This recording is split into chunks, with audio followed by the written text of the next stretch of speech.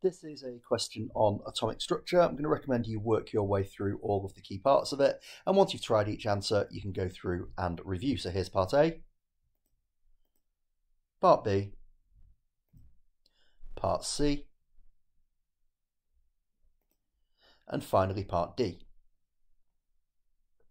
Okay, so we'll take a look at part A to begin with, and we've got subatomic particles, 3 different isotopes of magnesium with mass numbers of 24, 25 and 26 respectively, and we want to know what the difference between the 3 isotopes is. Now you can't say that it's a different mass number because the question clearly states it's got to be in relation to subatomic particles. So all you need to say is that they have different numbers of neutrons. You could be specific and say they've got 12, 13 and 14 respectively, but not necessary. Either of those would get the mark. Moving on to part B, do we think the chemical properties of these isotopes will differ, and what's the reason for your answer? The chemical properties will be the same, and the reason for that is that they have got the same electronic structure. And remember, when magnesium reacts, it loses its 2 outer electrons. That's impacted on by attraction to the nucleus and shielding, nothing to do with the number of neutrons. On to what's quite a common calculation here, one of the more complicated mass spectra calculations. We know that we have 24, 25 and 26 as the 3 different isotopes of magnesium. We're only told the percentage by mass of magnesium 25. So what we need to do is use X. And you can see here that what we've got, the overall AR is 24.3. If I say that X is the percentage of magnesium 24, and I know that it's 10% of magnesium 25, then my percentage of magnesium 26 is 90. That's taking into account the 10% of magnesium 25, take away X, and that's multiplied by 26.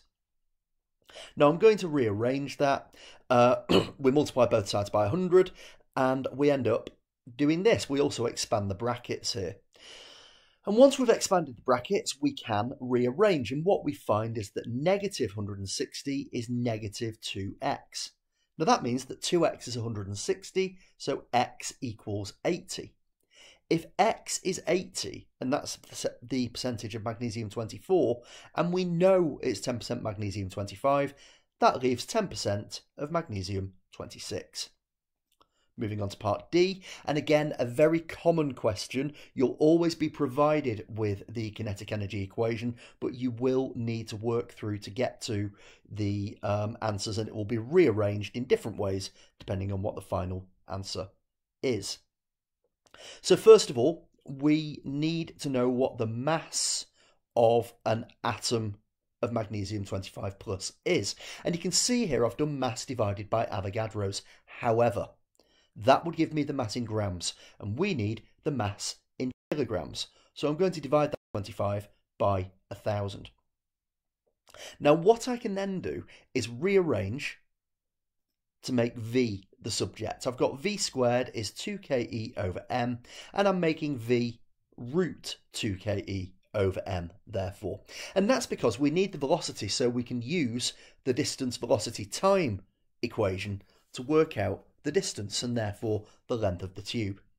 Now from here I can put those figures in. The kinetic energy was provided, and my m I've transferred straight over from the calculation I did at the beginning. You could have worked out a value for that and put it in. Either way works. This just allows me to not lose anything in the rounding. But obviously, that's the square root, so we don't forget that at this point. Now that takes me to a velocity of 1.48 by 10 to the minus 5 meters per second. I'm now going to use my distance velocity time equation. I'm going to multiply that by the time of flight, which is in seconds. That takes me to a distance of 2.13 meters.